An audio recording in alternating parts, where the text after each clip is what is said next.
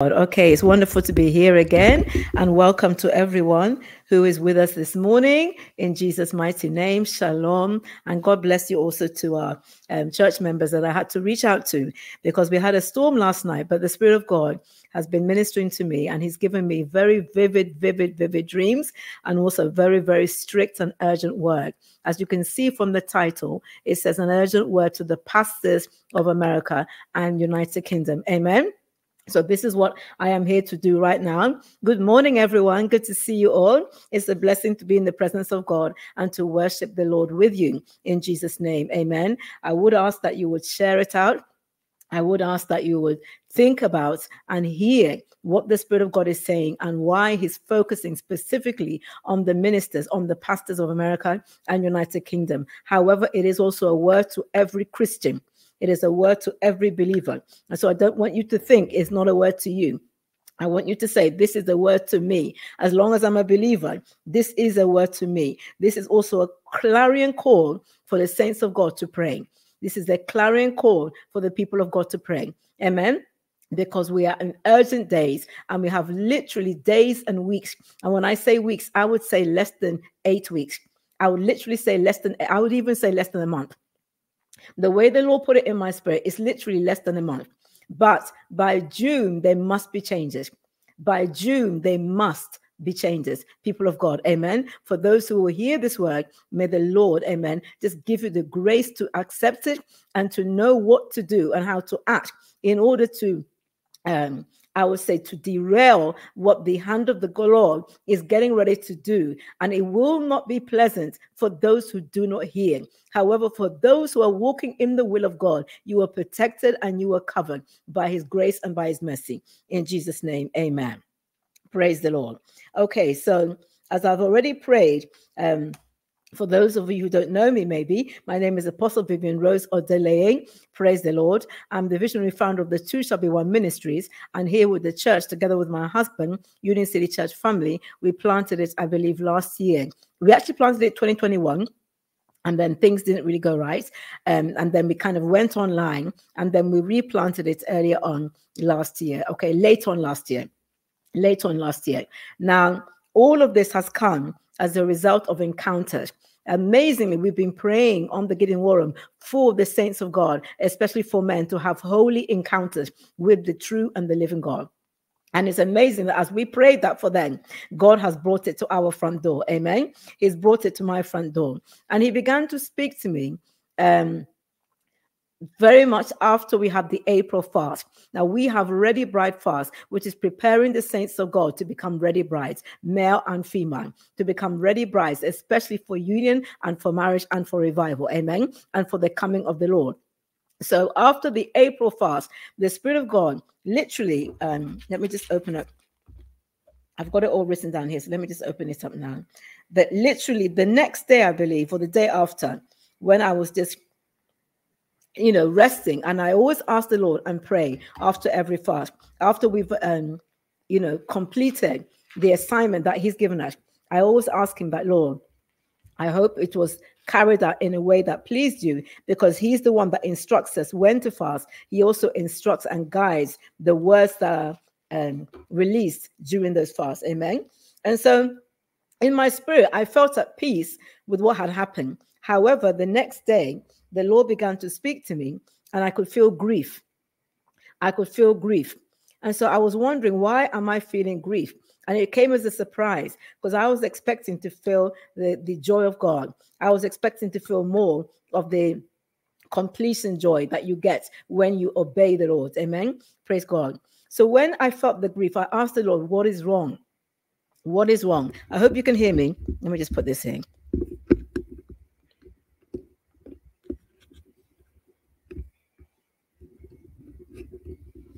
Okay, because sometimes I know it can go a bit funny. I hope you can hear me. Is everything okay? Okay. It's fine, all right? All right, no problem. Okay, praise God. Thank you. So I began to ask the Spirit of God that what was wrong, because I could feel the Spirit of God was grieving in me and was grieving through me. And so I began to inquire of the Lord, what's wrong? What is wrong? And then He let me know at that time that He was grieved with how many in His body were suffering and were about to suffer. And then he began to take me to the scriptures, which I'm going to speak to you. Now, remember, this is the word to pastors of America and United Kingdom. And the Lord has raised me in ministry in United Kingdom. And then later on, he brought us over to minister to the saints in United States. And because now he has planted the church in United States, he's begun to give me words specifically for the church in America. Okay? Praise God. So he let me know that he was pleased with us. He let me know he was pleased with those who honored him, but is very hurt over the numbers of people who are going to be affected by the coming events in the church due to disobedience and complacency. He then began to grieve through me about his sadness. He began to grieve through me about the things that he's about to do because he's been pushed to the wall, and also the things that people are going to suffer as a result of these things if there is no repentance. Amen.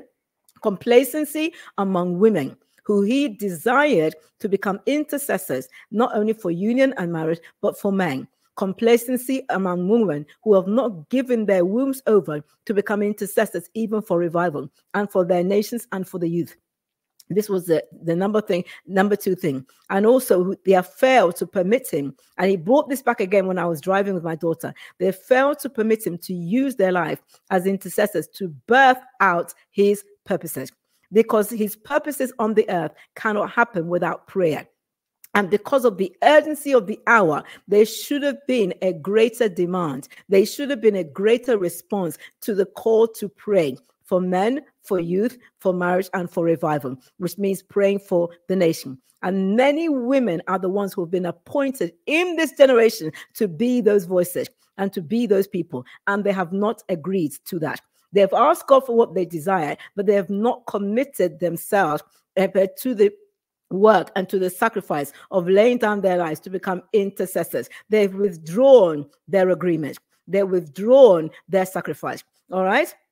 That was an area. Then compromise among ministers who, by practicing immorality and unethical ways of leading his people for private gain. And so complacency, amen, and compromise were the two words that he has brought to mind. Complacency and compromise. So if you're in any of those two categories, there needs to be a repentance. You have to go before God in repentance. We cannot continue to justify our ways or justify our pain or justify our feelings before God when we have not submitted to his counsel and submitted to his call and submitted to his ways. Jesus will always look for a man. The Bible says that when there was unrighteousness in the earth, he was marveled because there was no man and there was no intercessor. He always looks for a man to stand in the gap, and that is a man or a woman. Amen. And in this generation, he's called the women to be part and parcel of the army effort as intercessors. Praise God. Okay. He then took me to the book of Jeremiah and Ezekiel. Now, I've been in this book of Jeremiah and Ezekiel for months. I came into the new year in the book of Jeremiah and Ezekiel. And the Spirit of God had given me the word. This is the year of the bride and of divine settlement. He began to show me that his bride will become consecrated, even as the bride of Christ. He began to show me that his bride will be settled and be recompensed for what she's had to go through as a consequence, all right, of many other people's disobedience over the years and in the body of Christ. But this is the year of the Lord, because it is the Hebraic year 5784 of the dawn, that he would settle the issue of union. He would settle the issue of marriage restoration. He would also settle the issue financially, and he will settle and restore years that the locust has eaten in the lives of the individuals who are seeking him and serving him. Okay, that was the word. But he also let me know that because of the false prophets and because of the pollution and the contamination in the house of God, because of people that have picked up and are prophesying words he has not given them, and are speaking or preaching or teaching in areas he has not sent them, that he will bring a separation. He will bring a divide. He will bring exposure to the error of what is going on. And he will reconsecrate the pastorate, and he will reconsecrate the leadership. And that is all part of the word, the year of the bride, that was given in the beginning of the year on the Two Shall Be One platform. I believe it's also here in Union City Church platform as well. You can look back to it, okay? So that's all part of the year. So usually he doesn't allow me to call names, but this year in specifically, at certain times, he's shown me certain people over the last 2-3 years. Amen. He showed me certain people and showed me certain names and made me understand. Some of them are in the house of God. Some of them are in the world. However, they have been, I would say, recruited by the enemy. They have been recruited in order, amen, for them to have private gain and to interfere with what the Spirit of God wants to do in his church. And he gave me their names, even as we've been fasting and praying monthly, all right, monthly in the house, in the Gideon Warren. He gave me their names, but he usually refrains me from speaking. But in this year, he said to me that this year he will begin to release certain names. And I began to release the names that he gave me. Again, in this vision, he gave me names. In this dreams, he gave me names and he showed me those that are standing. Amen. But it's also begun to speak specifically about his individual judgments over certain ministers of God who are rejecting and refusing to repent. And so the Lord has sent me with this word, not to bring out your names at this time, but for you to understand he knows you, he has seen you, and he's about to do and to carry out what he has spoken and the judgments over you if there is not a swift repentance. Okay, in Jesus' name. So this is the last calling. It's a last warning that the Lord is trying to reach out to pastors in America and United Kingdom. Now, by pastors, he's talking about the ministers of God in the fivefold office. The people of God who have been sent by the Lord and have been given an office, which is a responsibility of Christ, to be able to shepherd his sheep, to equip, according to Ephesians 4:11, amen, the saints for the work of the ministry, and to raise them up and to develop them until we all grow into the fullness of the measure of the stature of Christ. Okay, so if you're a prophet, an apostle, if you're a prophet, if you're an evangelist, if you're a pastor, if you're a teacher, once you are ordained into that office, or once you're even speaking to the body as if you are in that office, that's another thing. Some people have not been ordained into that office, but they have ordained themselves into those offices. They have sent themselves. Okay, they are speaking the language or the lingo of those who have been appointed to teach, but they have not. Now remember, James 3:1 says that the teachers are going to receive a stricter judgment. This is why the Spirit of God wants me to focus, okay, as an apostle, to focus on those in leadership. However, to reach you as well, who are also the Christian believer, in Jesus' name. So I asked the Lord, why was it necessary for me to call names? Because I teach those of you that have been with us for a while or have been in any of the ministries, the Two Shall Be One, Gideon Warren, or Union City Church, you know that I teach people that dishonor is something that the Lord does not permit in his house. Okay? So I asked the Lord, why would you want me to call names? And then he began to show me Jeremiah and Ezekiel. And he said, the reason why is because they've been doing it publicly and he's already reached out to them and spoken to them. My voice was the voice of confirmation. I am not the first person to say to them what I'm saying. The Spirit of God has already sent people to them privately. However, publicly, they're walking in a spirit of deception and a spirit of error. And because they are gaining from it, they are refusing, all right? And because they're with people who are endorsing it, they are refusing to repent. But his eyes have seen behind the veil. And so because of that, he wants them to know that if someone like me who doesn't know them is able to come and speak against what they're doing, know that God has seen them. God has seen you. Secondly, he said to me, you must be willing as an apostle, not only to teach and to preach and to establish people in the word of God, you must be willing to advocate for what is written in the word and for what the Lord is saying and doing. But the Bible also says we must contend for the truth. We must contend for the truth. So at the same time, once you're an apostle or a prophet, or once you're a pastor, an evangelist, and a teacher, you must be willing to defend and bold enough to contend against error and to defend the peace of the sheep. This is the heart of David. The heart of David was not just there to worship God. He was willing to fight the wolves. He was willing to fight the bears. He was willing to fight the lions to protect the sheep. And the Bible tells us that the apostles in the first church, they began to come against error. They came against Ananias. They came against Sapphira. Why? They were not doing it out of hatred for them. They were doing it to protect the foundation of the body of Christ, to protect the purity of the gospel that had been handed down to them. And so this is part of the responsibility of a shepherd. This is part of the responsibility of the pastorate is to defend and to protect. If you're not willing to defend and to protect with your life what you've been called to minister or to guard over, we have no business seeking out people. We have no business seeking out God's people. And we have no business ministering if we're not willing to defend them when we see error. If we're not willing sometimes to offend people in order not to offend God, okay? We have no business. We have no business. And so that was all part of the teaching that the Lord kind of impressed upon my spirit as He was preparing me last year and brought me into this year. So now, a few days back, after all these scriptures were given, the Spirit of God brought me back to Jeremiah 12. And I just want to read it to you. Okay, let me do it here. Jeremiah 12. I'm going to just open up and read some of them to you now. Jeremiah 12 from 7 to 10. Just bear with me. Jeremiah 12, 7 to 10. It says here, I have forsaken my house. I have left my heritage. I have given the dearly beloved of my soul into the hand of her enemies. My heritage is to me like a lion in the forest. It cries out against me. Therefore, I have hated it. And he emphasizes, I have hated it. Okay? My heritage or my inheritance is to me like a speckled vulture. The vultures all around are against her. Come, assemble all the beasts of the field, bring them to devour. Then verse 10 says, many shepherds, rulers, pastors in the King James, many pastors have destroyed my vineyard. They have trodden down my portion underfoot. They have made my pleasant portion a desolate wilderness. Amen.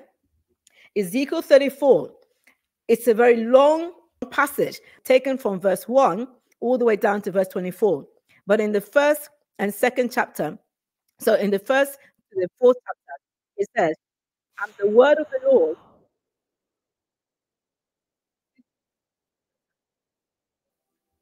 Ezekiel 34 from verse 1 to 4, it says, and the word of the Lord came to me saying, Son of man, prophesy against the shepherds of Israel. Prophesy and say to them, thus says the Lord God to the shepherds, woe to the shepherds of Israel who feed themselves. Should not the shepherds feed the flocks? You eat the fat and clothe yourselves with the wool. You slaughter the fatlings, but you do not feed the flock. The weak you have not strengthened, nor have you healed those who were sick, nor bound up the broken, nor brought back what was driven away, nor sought what was lost. But with force and cruelty you have ruled them. And verse 5 said that they were scattered, and there was no shepherd, and they became food for all the beasts of the field where they were scattered. So it begins to talk about what happened to the sheep. And then from verse 11, God, the true shepherd, or Jesus, the true shepherd, said, indeed, I will search for my sheep, amen, and seek them out. Verse 12, as the shepherd seeks out his flock on the day he's among his scattered sheep, so I will seek out my sheep and deliver them from all the places where they were scattered on a cloudy and dark day. One of the scriptures, Ezekiel 34, that God gave me in sending me out from the two shall be one, was Ezekiel 34. And it began to show me that the consequence of shepherds not standing, not teaching, not preaching, not ministering to, and not feeding the sheep with the correct substance, with the correct food, with a balanced diet. If many people no longer know the Lord, and also many people are scattered from their assignment, they're scattered in union, they're scattered in family, they're scattered from their assignment, they're scattered from the people and the places and the plan of God. And so the purposes of God are being frustrated. They're scattered, through pride. They're scattered through disobedience. They're scattered in many ways. And the Spirit of God began to show me it is as a consequence of the state of the pastorate. And this is the reason why he was sending me. He brought me back and said, now is the time that he's going to execute many of these judgments. So when you read down from verse 11, you read down to verse 16 and to verse 17, it says, I will seek what was lost and bring back what was driven away, bind up the broken and strengthen what was sick. But I will destroy the fat and the strong and feed them in judgment. I will destroy. Now, one of the things you see, he wants the sheep to be fed. He wants the sheep to become fat, but fat on the truth of the word. According to the book of Malachi, he said that those who fear his name shall grow out like shall grow fat like store-fed calves. And so the growing fat was not the issue, but growing fat and becoming fat off abusing your position is not permitted. And so he said, I will destroy them and feed them in judgment. This is that time that the Spirit of God is saying, you have pushed him to the wall. And now is the time we're about to see many ministers of God who are guilty of transvening the Lord's counsel, the Lord's will, the Lord's way in the house of God. And he calls it irresponsible shepherds and those that have fouled up his heritage and those that have caused ruins his vineyard. This is the time that he's going to feed them in the judgment. Okay. So he continued on to talk about what he would do between sheep and sheep. And he continued on to say what he would do in terms of rehabilitating the sheep. Amen. Establishing a righteous shepherd over them, which is my servant David, which is the symbolism of those who are faithful in Christ. Okay. So having said those scriptures, this is what the Spirit of God now began to show me. That's in Ezekiel chapter 34, verse 1 to 24. Many pastors have ruined the portion of the Lord. And because of that, God has no pleasure in his people as he should. God no longer sees the condition of his church as something to be rejoiced over. Yes, there are individuals he rejoices over, but corporately, the Church of America and United Kingdom is a disappointment to God. Is a disappointment to God.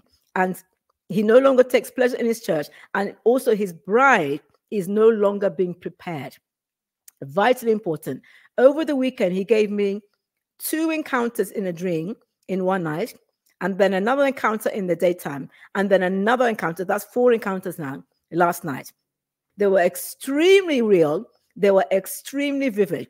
And so the first encounter, we were all in a wedding party, and we were all dressed up. I wasn't dressed up as a bride. I was kind of dressed up as, a guest to the wedding party, okay?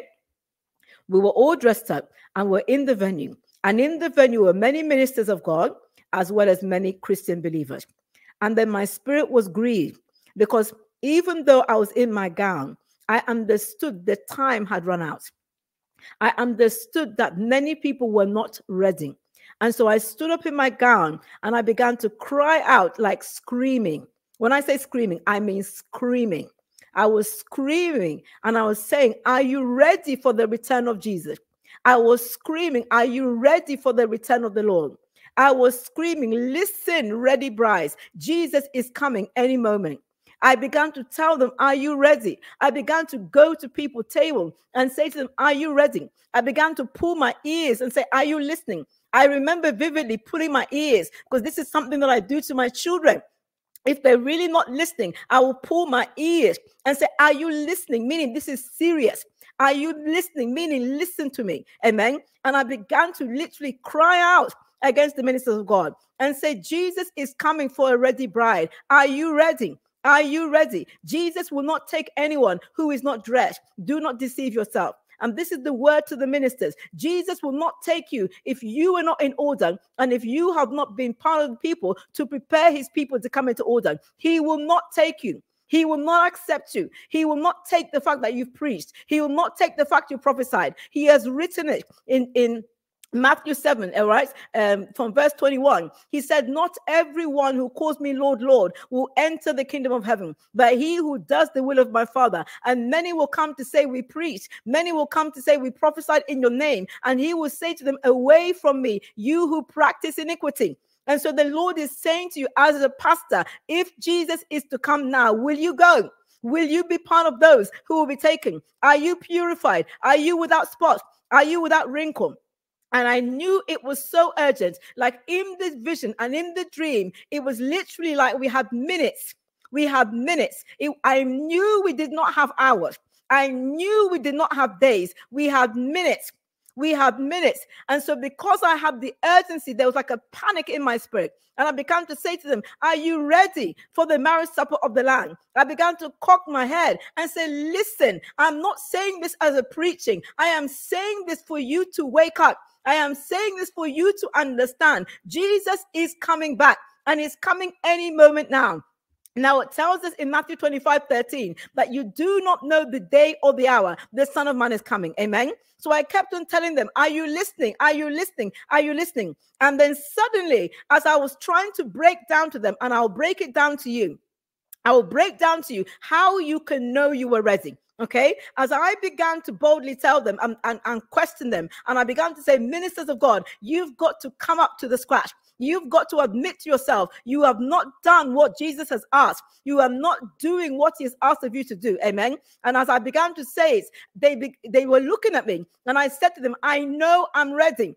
I said, if Jesus comes now, I know I'm ready. And I kept on saying it, and I was amazed, because even though I was saying it, I was watching myself say it. Amen. And even as I was saying, I know I'm ready, it came to me how I knew I was ready. And I'll explain that to you. Amen. I said to them, I know I'm ready. So stop making it a mystery. It is not a mystery. Everybody is supposed to know when they're ready. Everybody's supposed to know when they're in the state. It is not supposed to be a mystery. And that alone is grieving God, that you're making it a mystery. You're making it like nobody can call you out. You're making it like nobody can point fingers. You're making it out it's not love for people to call your name. And God said, no, it is not biblical. There are times whereby we shouldn't call names to bring division. But there are times whereby the Lord will send the prophets, and the Lord will say, go to so-and-so and tell them they must repent. Amen. And the Lord was saying, it should not be a mystery. Why are you making it a mystery? It should not be a mystery. And I began to challenge them. I know I'm ready, not because I'm more holier than thou, but because I know, because there is a condition that you are supposed to know as a minister of God. You are supposed to know what a ready bride looks like. You were supposed to know how people are judged or qualified to be ready for the coming of the Lord. And you're supposed to have shown it to your sheep. And you yourself are supposed to have prepared yourself. Amen. So that's how I now woke up. And I woke up in a panic. I woke up in a panic. And as I was meditating about it, I had to write everything down, which I did. Okay. The Lord now brought to my memory. He brought to my memory the fact that the day after I had remarried my husband after 11 years divorce, the day after that, I was thanking God on my knees in my bedroom, the Spirit of God said to me, I am happy you're restored, but now that you're ready for Jesus, stay ready and stay prepared. And I said it, and I told people in the ministry that this is what the Lord has said. He said, now you are ready, stay ready and stay prepared. And so he let me know at that stage that even though I thought I was ready as a minister of God, I was not. Because there's certain criteria and there's certain things God expects of you in order to call yourself ready. Okay? So I knew at that point that many pastors, as he brought it back to my memory, are not ready at all. You are not ready. Don't deceive yourself that you're ready based on these criteria. Then I went to sleep. And they went into the next dream. And in the next dream, because I was asking the Lord, why is it that when I began preaching, I was preaching to everyone, and then he emphasized the pastors?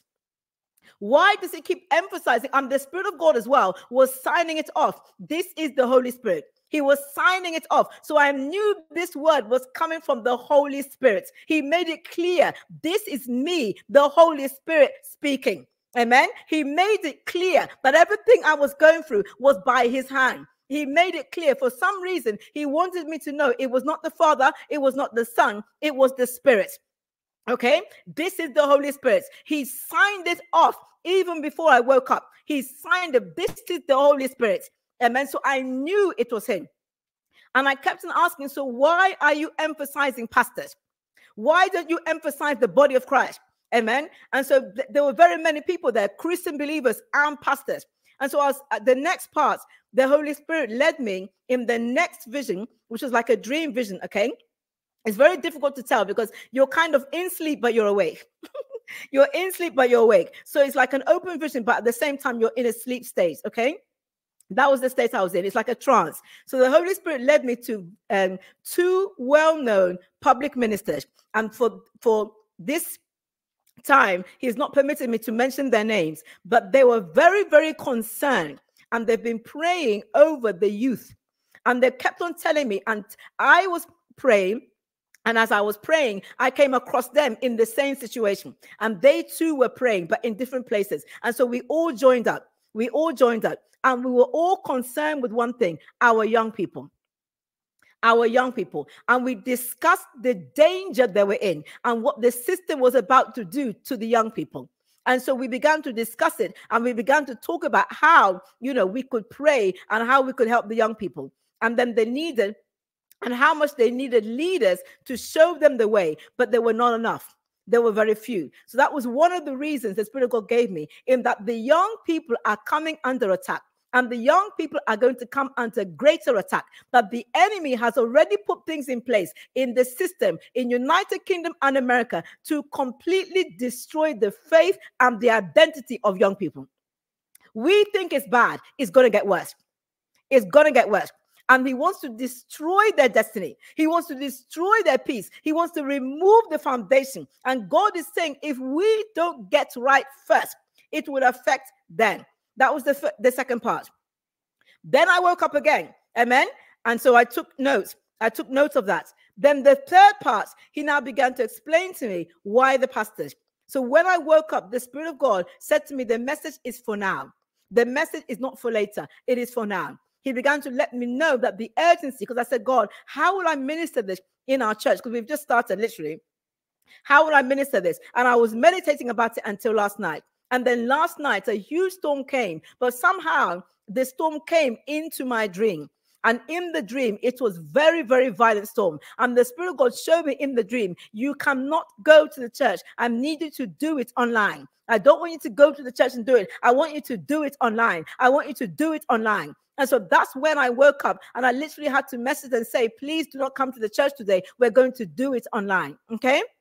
And he made it clear to me that the storm has already begun. And when I woke up, there was a violent storm in the natural that was going on, even though in my dream and in the spiritual, it was also there. And then he began to let me understand about why the pastors of United States of America, pastors in the UK, those of you in the fivefold office, you cannot lead your people, says the Lord, where you've refused to go. You cannot lead people where you've not refused for the Lord, for the Spirit of God to lead you. Number one. Number two, pastors, the Spirit of God says, you cannot successfully prepare people for the return of Christ if you are not prepared. Number three, the Spirit of God says, pastors, you cannot be bold, and you are not bold, to speak on issues and matters publicly because you're contravening them privately. And because you're no longer walking in the light, you don't have boldness to call things out of the darkness. And you're trying to cover it up by saying people shouldn't call you out. But the Spirit of God says, if you were walking in the light, you will be able to stand as Apostle Peter. You'll be able to stand as Apostle Paul. You'll be able to stand as Ezekiel. You'll be able to stand as Jeremiah and call things out of the darkness. And the reason why you can't call them out is not because you're more loving. It's not because you're more merciful. It is because you know you're contravening them privately. Okay? And so this is what the Spirit of God is saying to you. He says you're not bold to speak on these issues because you know you're contravening them. Because anyone who's walking in the light, anyone who's walking with the Lord Jesus Christ, even when the three Hebrew boys were called to bow down, they were bold to deny. They were bold to say no. They were bold to refrain and say, King, we will not bow. So it says the fact that you're not able to publicly denounce and publicly speak and publicly preach about things, it is a testament against what you're doing privately, says God. The Lord is speaking in terms of unintentional and persistent sin in your life. He's not talking about the general sin that people fall into. He's specifically emphasizing the intentional sin and the intentional unfaithfulness that you know you're walking in, and you have refused to hear when the Spirit of God has been calling you out. You have refused to hear those that maybe don't have a name, or those that maybe have been sent to you privately, or things that God has sent to you in private, or things that the Spirit of God has already highlighted. You have refused to hear. So God is raising up this world to let you know you do not decide, pastors, and I've written this down, when and how to prepare the sheep. God does. The Lord is saying you're out of alignment. You are out of stride. You are out of season. You are out of time because you have not prepared yourself, and neither have you got the capacity, therefore, to prepare his sheep. Amen. So in ignoring his pleas, you have become a Jonah in his house. And he took me to Jonah. And he said, what happened in the time of Jonah? Jonah basically was costing the lives and was costing the ship of many people. Jonah was a man who was called of God. Jonah was a man who heard the voice of God. But Jonah was a man walking in disobedience. Jonah was a man walking in pride. And the Lord is saying, for many of you pastors, you are a Jonah in the house of God. You hear his voice. You know his will. He has spoken to you, but you're walking contrary to what he has shown you because it doesn't pay, or because it doesn't prosper you, or because it's not in agreement with what you have agreed with, or it's not in agreement with the network, or with the people of God, or with the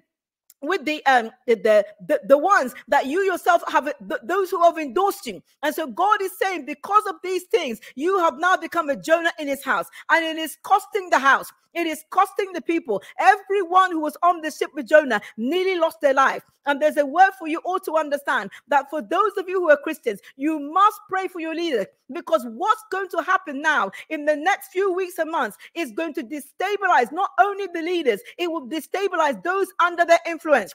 And so the Lord is saying it is important that we cry out and ask the Lord to deliver them and ask the Lord to convict them. Because if they don't turn, then what's going to happen is they will have to be turned over into the sea. They will have to be turned over into the world. And the Lord is going to remove his covering. The Lord is going to remove his cover.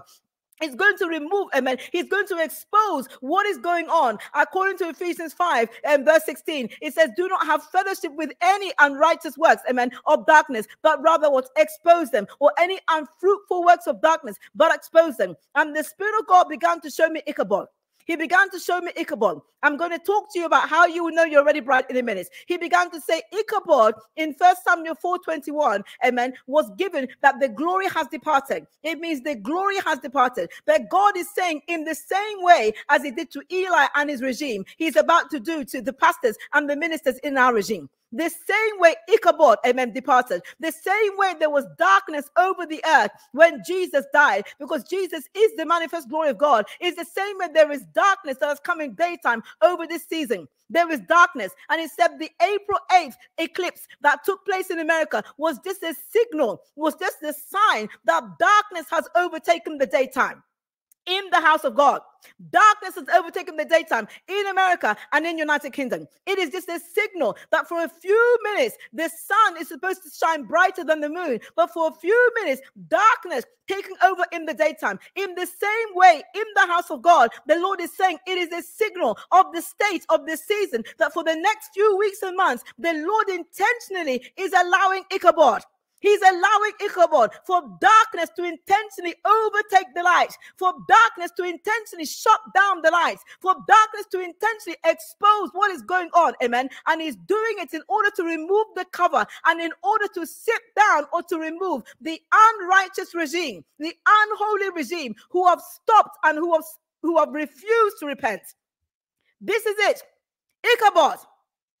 Ichabod did not happen by the hand of Satan or by the hand of the devil. Ichabod happened by the permission of God.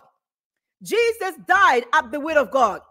Samuel was raised up and Eli died by the will of God. Likewise, many ministers and pastors, the Lord is saying Ichabod is happening in the church in American United Kingdom, and he will remove some of you your life by the will of God, not by Satan. For others, he will sit you down by the will of God, not by Satan. For others, he will take you to the place, amen, like Jonah, where you need to cry out. He will provoke repentance by what he puts you into, where no man, no woman can get you out of. By the will of God. This is urgent, ministers of God. This is urgent, pastors of America. This is urgent, pastors and ministers of United Kingdom. Amen.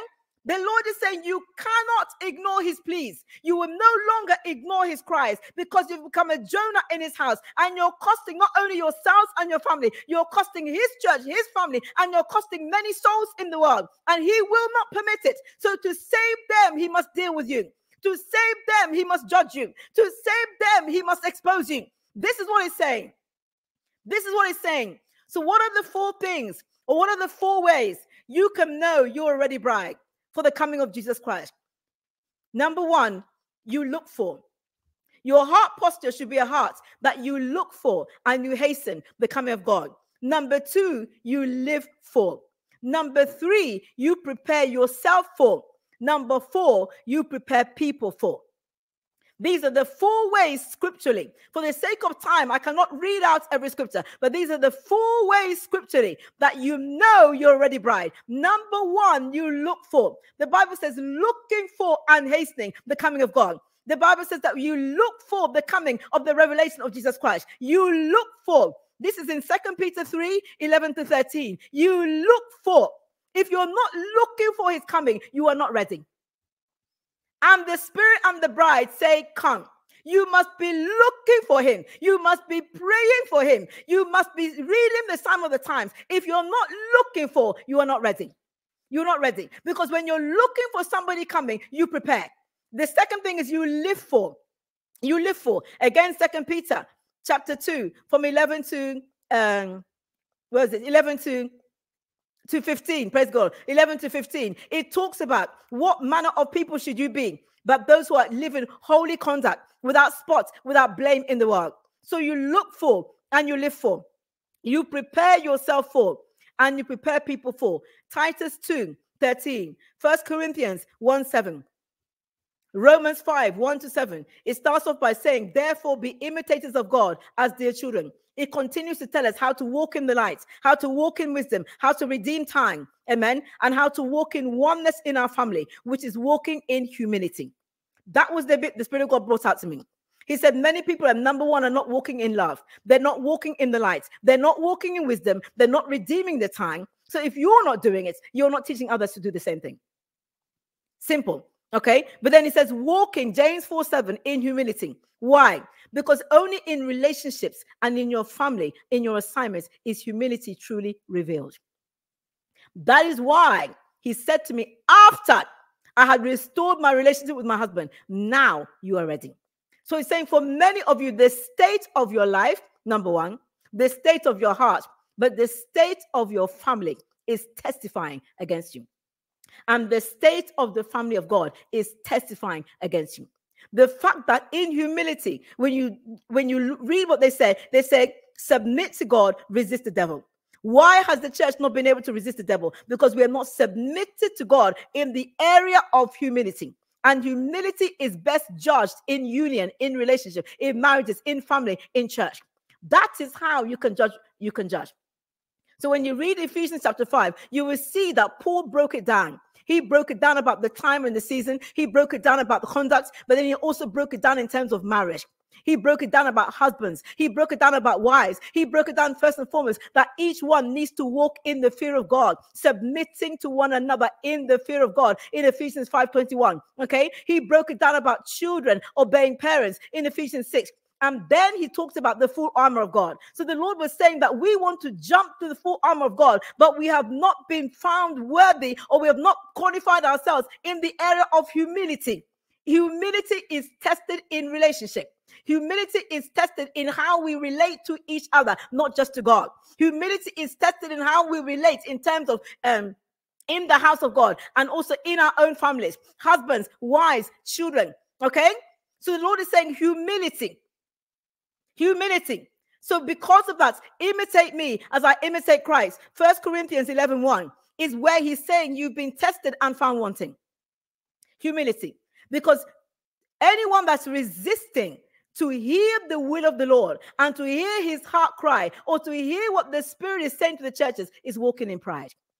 It's walking in pride. And 1 Corinthians 10 tells us what former generations were practicing as an abomination. And it says it was given to us as an admonition upon whom the end of the age has come. And the Lord is saying the things that he himself caused many to fall by. He said, take heed those who stand, lest you fall. In 1 Corinthians 10. In 1 Corinthians 10. Take heed from 12 to 13, 12 to 14. Let him who stands take heed, lest he falls. It's written. It's also written that God is faithful, that will not allow you to be tempted beyond what you are able, but with the temptation makes a way of escape. So the Spirit of God is saying, for these reasons is why he has judged. For these reasons is why he is saying an urgent word to pastors and America and United Kingdom that you are not ready. Number one, you're not looking for. Number two, you're not living for. It is written in 1 Peter 1:16, I am holy, therefore be holy. If you are not living holy, you are definitely not teaching holy. Number three, prepare yourself for. Number four, prepare others for. And so when you read the book of 1 Peter, you read the book of 2 Peter, you read the book of Romans, you read the book of Corinthians, 1st and 2nd Corinthians, you can see what are the criteria of the ready bride.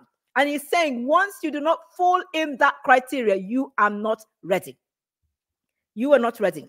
There are other things as well. When the Bible tells us that those that beat the sheep or do not feed the sheep, amen, when the Lord comes, will receive many stripes. In Luke 12, verse 47, it says, that servant that knew his Lord's will and prepared not himself.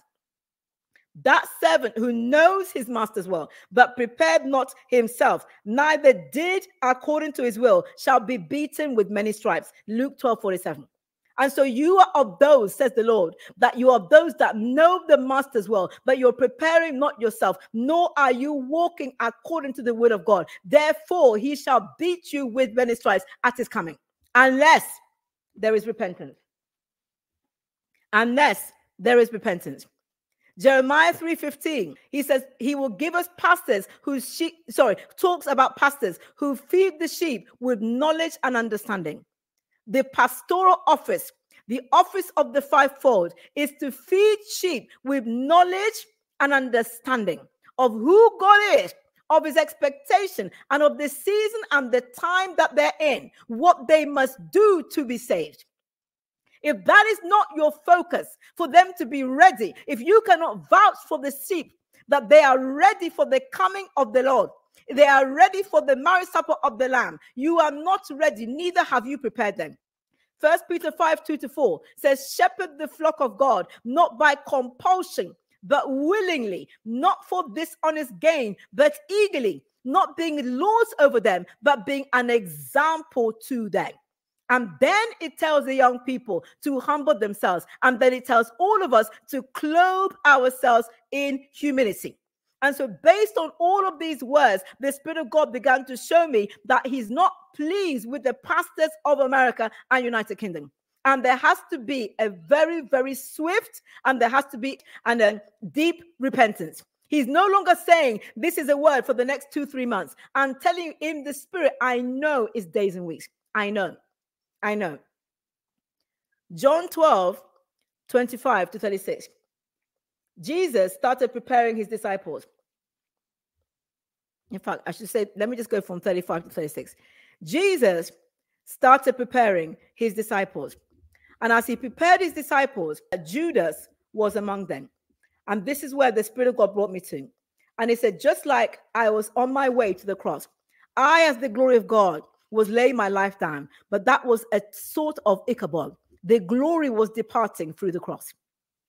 And so he began to prepare his disciples emotionally. He began to prepare them by speaking to them after he had raised Lazarus from the dead. John 12 from verse 35-36. Jesus started preparing his disciples. And this is what he said, and this is what the Lord is saying to the ministers. Then Jesus said to them, John 12:35-36, a little while longer, the light is with you. Walk while you have the light, lest darkness overtake you. He who walks in darkness does not know where he's going. While you have the light, believe in the light, that you may become sons of light. These things Jesus spoke and departed and was hidden from them. The Spirit of God is saying the same to the pastors. He's saying your light is so dim that it's about to be snuffed out. But for those who have ears to hear, while you have the light, before the full measure of Ichabod hits the house of God, walk in the light. While you have the light, believe in the light, that you may become sons of light. Because it's only those who are sons of light who are going to survive these days of darkness. While you have the light. Okay? And then he hid himself from them. We read in John 13:2, And it says that when Jesus was washing the feet and preparing the disciples, he said, I've washed you with the word, but I'm now just washing your feet. Otherwise, you have no part in me. So he was basically consecrating the last of them, including their journey to Christ. But Judas, because of what he had decided to do, the Bible says in John 13:2, the devil put it into the heart of Judas to betray Jesus. By the time Jesus broke bread one last time with Jesus, in John 13:27, Satan entered him.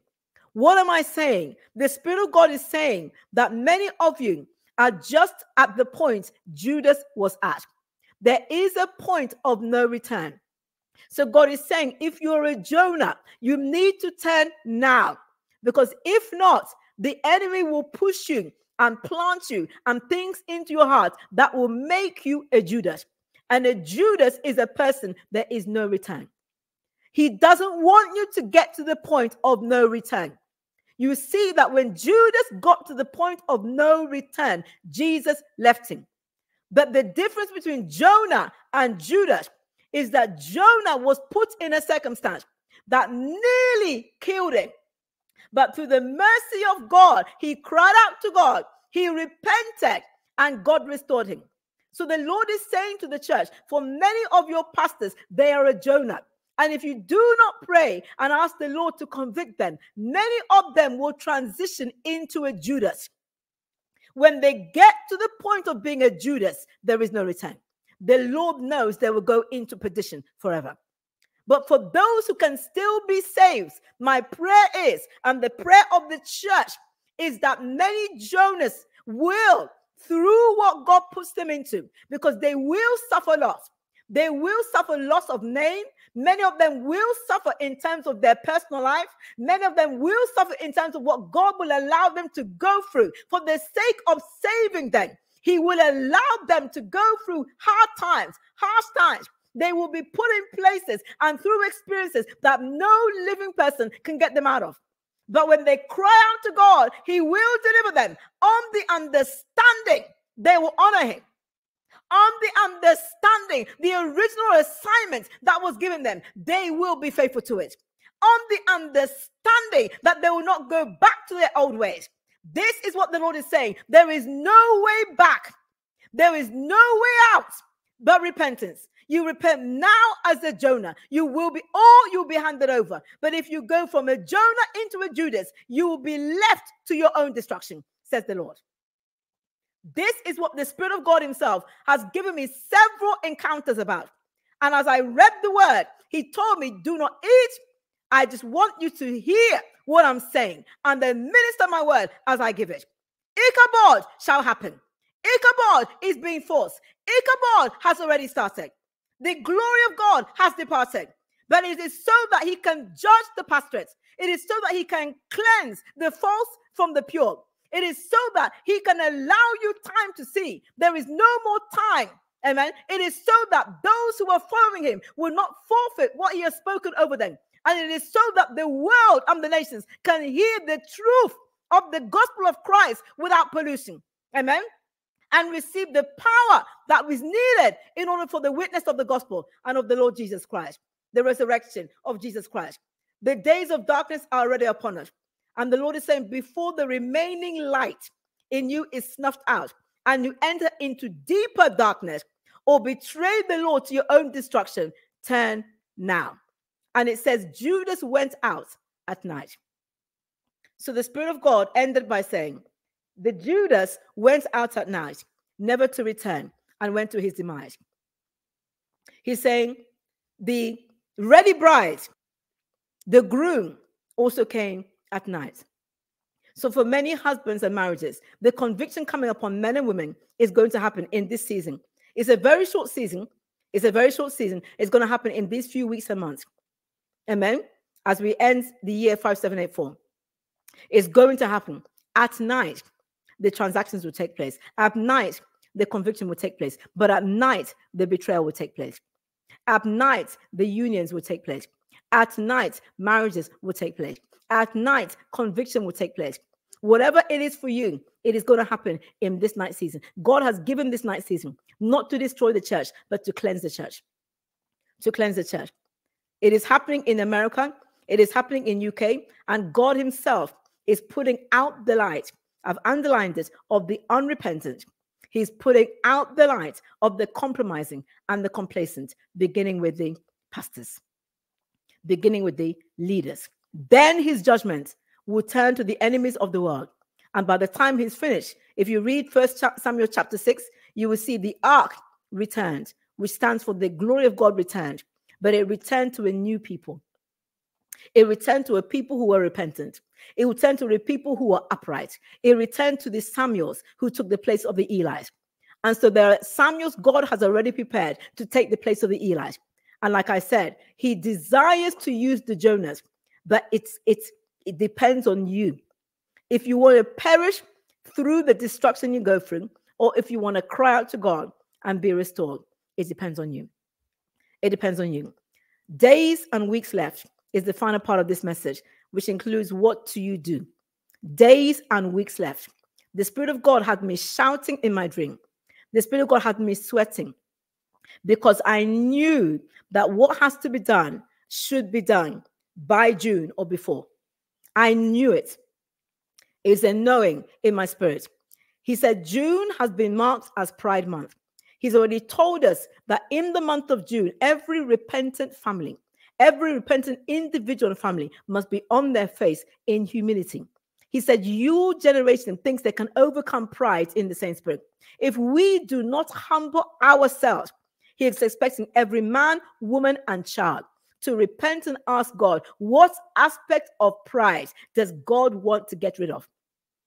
And I said to him, do we do it in May? He said, no, you do it in June. You do it in June. And he said, and when I see the repentant ones, my fire will fall. When I see the stubborn ones, my judgment will fall. And so you've got days. You've got weeks to decide. Okay? Before, on or before June. It was a strong sense, but already the instruction came. And then when I woke up, he reminded me, I've already given you the instruction for June. He's not even given me the instruction of the fast for May, but he's already given me the instruction of the fast for June. Okay? Based on what is called Pride Month. So what do we do now? If my people that are called by my name will humble themselves and pray, I will hear and turn from their wicked ways. I will hear from heaven and I will hear their land. That is what the word tells us. 2 Chronicles 7:14. What do you do now? Number one, as a Christian, pray for your pastors and pray for the leaders and pray that they hear this word, pray that they heed. Pray that the Spirit of God will speak to them in the language they understand and they will heed. Number two, pastors. James 4:7-10. It tells us that submit to God, resist the devil. It says, you shall cleanse your heart and your hands, O sinners. Let me just open it. This is the drastic action. This is not, I'm thinking about it. This is not, I'm praying about it. The Lord is saying you will not stop what he's about to do unless he sees action. Okay? So James 4:7-10, it says, therefore, submit to God, resist the devil, and he will flee from you. If you say you're not going through it, if you say you're not going to fast, you're not going to pray, you're not going to repent, the judgment will fall. Okay? Draw near to God, and he will draw near to you.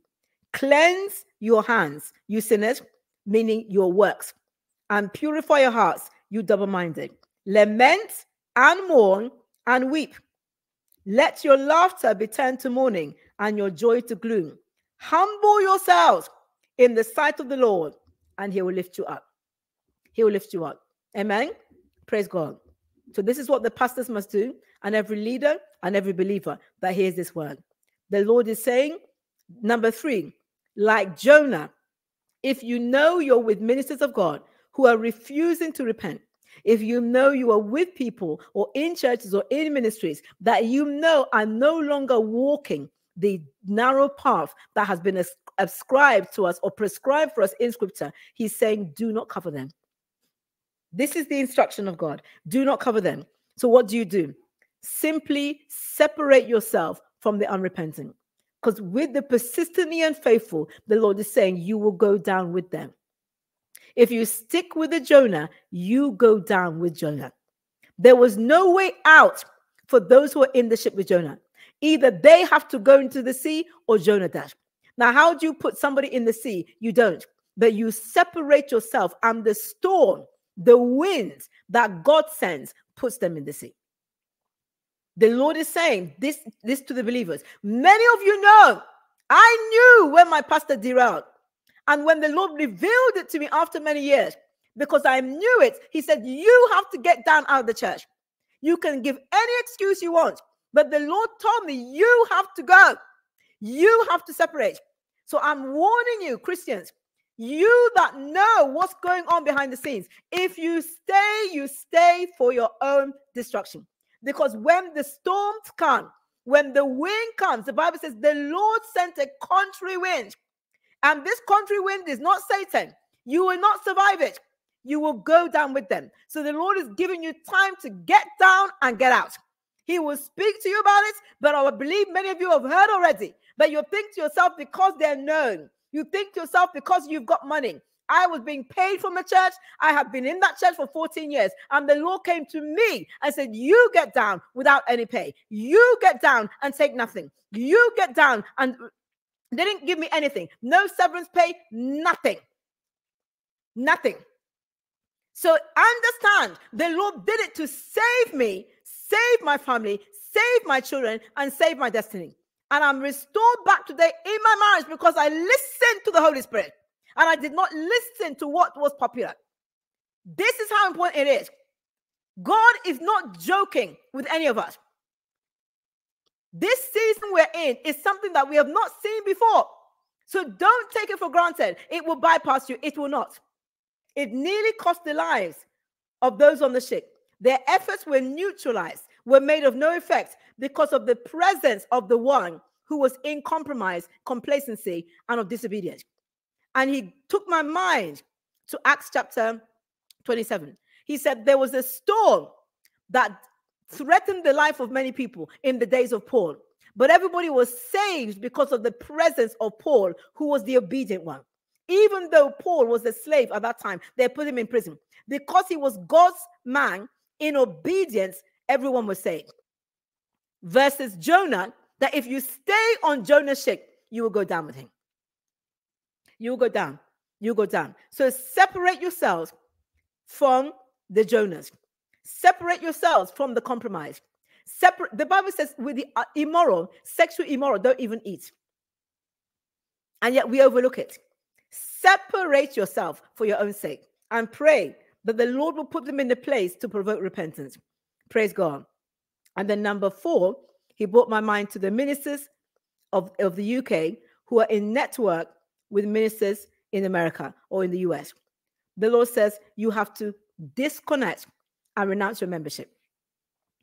Disconnect. If you were serious about your repentance, disconnect and renounce your membership of places and people and networks. UK ministers in networks with US ministers. When you know that the foundation of what is being practiced is not pleasing to God, neither is it acceptable, neither are they preparing, the people of God for the coming of the Lord. They have already been disapproved of scripturally, according to Jeremiah 12, 7 to 10, and Ezekiel 34, 1 to 24. When you know that, and God has shown you that, he doesn't expect you to just say, I withdraw. He said, withdraw your membership. God wants to see who you are affiliated with. He wants to see who you truly are in alliance with. He wants to see how deep repentant you are. That is the 4 things that he's given me to tell you. 4 actions. Number 1, pray for your pastors. Number 2, the pastors themselves, the leaders, must take drastic action according to James 4, 7 to 10. In cleansing, in purifying, in drawing near to God, in humbling themselves, in submitting to God, resisting the devil. Number 3, like Jonah, you must separate yourself from every Jonah. Minister, leader, church. And number 4, you must renounce and withdraw your membership from places that God has spoken to you about, who are no longer walking with him or fulfilling his will and his mission. May the Lord bless this word in Jesus' name. That's the word of the Lord, urgently to pastors in America and United Kingdom. Amen. Praise God. So thank you so much for hearing the word of the Lord. I trust that you'll be able to share it, but know that it is vitally important that as many ministers of God who may be walking the tightrope between Jonah and Judas receive this word. And my prayer is they will receive it, not reject it, because we're about to see a lot of turmoil. We also pray, and this I didn't write it down, but it really is inferred, for the covering of the saints of God. Because many, in the knowledge of what they've heard, because they've been socialized into not taking action against their ministers, unfortunately, many of them may stay put. But I know that the Lord is going to judge everyone according to their knowledge of things, according to the knowledge of what you have, according to what you know of the Lord, and according to what you know of his ways and of what's going on. That's the true measurement of how the Lord judges matters. And so when somebody's a child of God or a lamb, as I call them, they're not dealt with the same severity as a son, who's not dealt with as the same severity as an elder. But know that the Spirit of God is saying, when you know something is not right and you remain silent or you remain complicit, it will affect you when the final hammer, the axe, comes to the root of the tree. So it is up to everyone to encourage everyone to walk uprightly before God and also to seek cover, okay, in the will of God, away from these wolves in sheep clothing. In Jesus' name, amen. God bless you. God bless you.